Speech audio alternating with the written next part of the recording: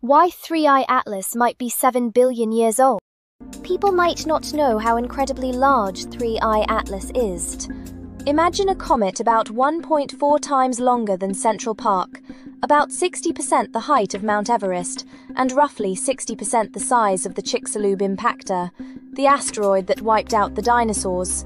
It's also insanely fast, moving at 210,000 kilometers per hour. It's about 3 to 4 times faster than a typical comet, fast enough to circle the entire Earth in just 11 minutes. With that enormous size and blistering speed, it suggests that 3I-ATLAS may have come from a violent ancient region of the Milky Way, the thick disk, home to stars over 10 billion years old, forged in the chaos of our galaxy's early collisions.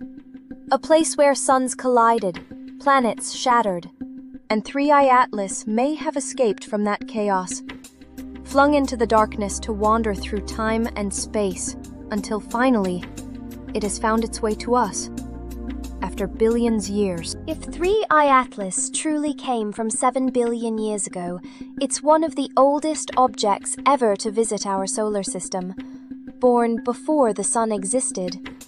Its strange chemistry, rich in carbon dioxide and scarred by cosmic radiation, holds clues to how the Milky Way first formed, its stars and worlds.